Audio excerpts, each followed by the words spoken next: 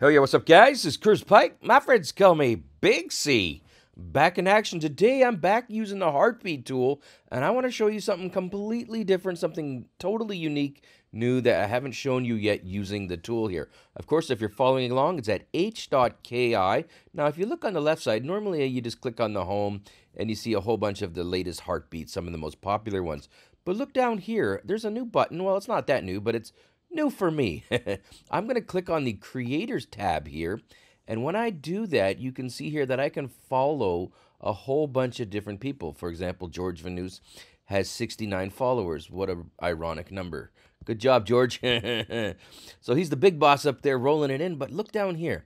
There's all of these people using the tool, and the one that I want to talk to you about today, I'm going to show you right here. It's this World of Nifty Craft, and the reason why I'm going to click on them is simple. This is a game developer, and they're using the heartbeat tool to go through a long presentation and then isolate the moments that are important for like their Q&A team and their development team.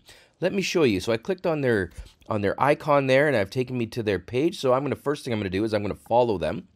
So I'm just going to click on follow, and then I'm going to click on videos. And then, or actually, you know what, let's just click on moments, because I think they only have one video. So here we go. I've clicked on their moments. Now look at this. They've just used the tool. But if I look at the titles here and the names of their videos, it's intro, and then it's feedback, feedback, feedback. So what they're doing is they're just going through a big, long feedback cycle as developers and as Q&A type people, and they're going to isolate that and send that to their dev team. So let me show you how it works. The first moment they've selected is called intro, and this is all their own selections. This is not my selection, so you can watch other people's stuff just the same. So here we go.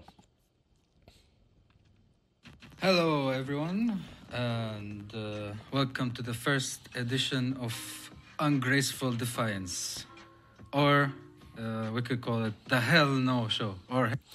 So there you go. They've already started off. It's kind of funny here. And again, it starts off pretty quickly.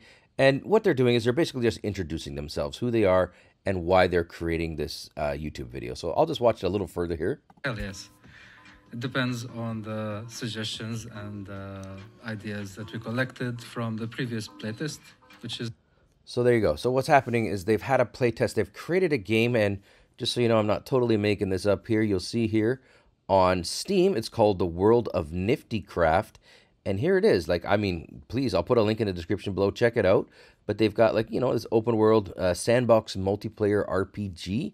And they say it's featuring real-time card battler combat.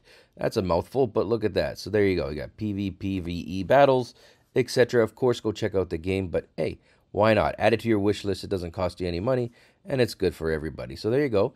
And also, they've got their own YouTube channel, and they've had some play tests. So they've got a quick gameplay overview here if you want to see the game in action. And then they've got examples of the card battler in action. I'm not trying to sell the game to you guys. I'm just showing you that, you know, if you're using the heartbeat tool, there are multiple reasons why you could use this. This is just another unique example. So there we go. That's the intro. They sort of introduced themselves. Now let's look at some feedback and what they're using the tool for. So the first one from Zore. In the tutorial area, I felt a little forced down the warrior route, but I could have played a bow, dagger, or magic type class as well, which I wasn't really aware of.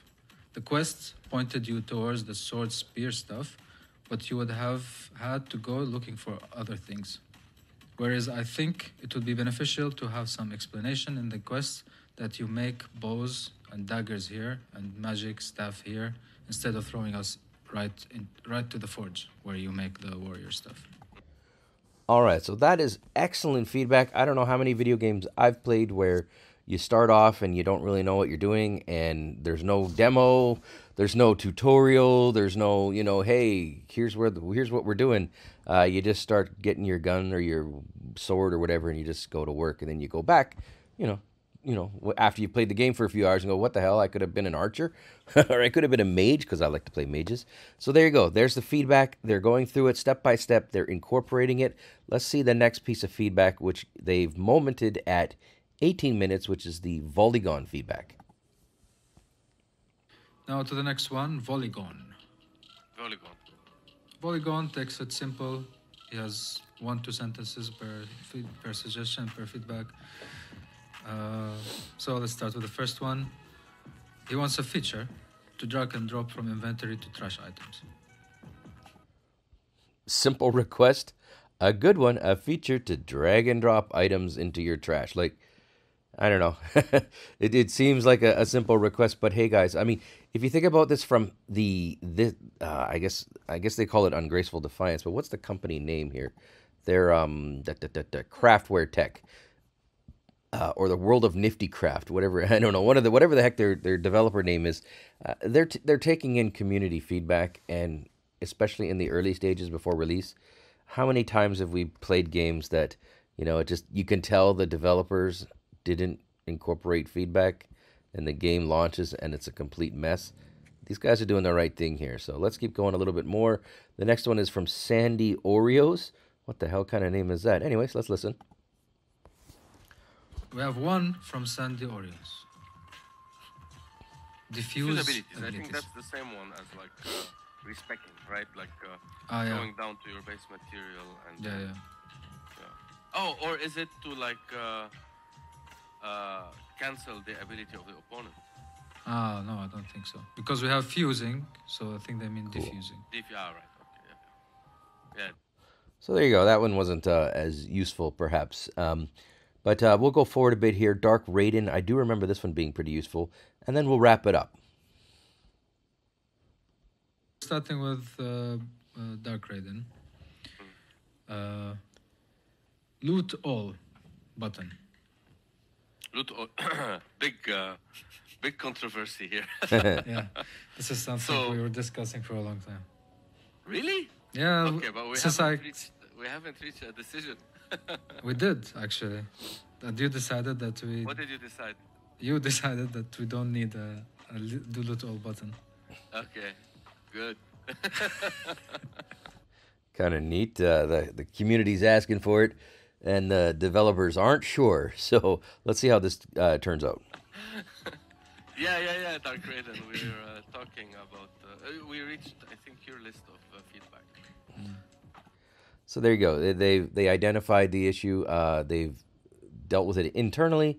It sounds like they're not 100% convinced of the path they're going to go down, although tentatively they don't want a loot all button. Last one here is the outro. This is where they just say goodbye. There's one more piece of feedback, but I think you guys have got you've got the hint on as to how this works here. So let's click on the outro.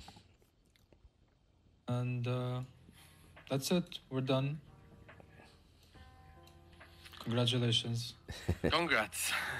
Thank you, everybody, for listening in. Thank you for everyone who interacted with the stream. Dark Raiden and some others, I can't remember the names. Maui and HSN. Yeah.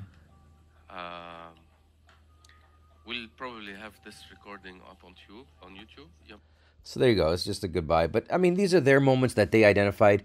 And, I mean, some of them are obviously better than the others. But, I mean, the point is they're using the Heartbeat tool. They're using it in a unique way. They're game developers. They've obviously gone through a long presentation, identified the moments and the pieces of feedback that matter most. At least they could send this Heartbeat moment or series of moments onto their developers who can just go, oh, yeah, we can incorporate this feedback, that feedback. And there you go, guys. So just a unique thing. Lastly, of course, I mean, they were good enough to use the tool, and they used it. So, of course, I'm going to put a link in the description below, the World of Nifty Craft. Please go put it on your wish Steam list. Do what you got to do. And, yeah, I'll be back soon with some more stuff. Thank you for watching.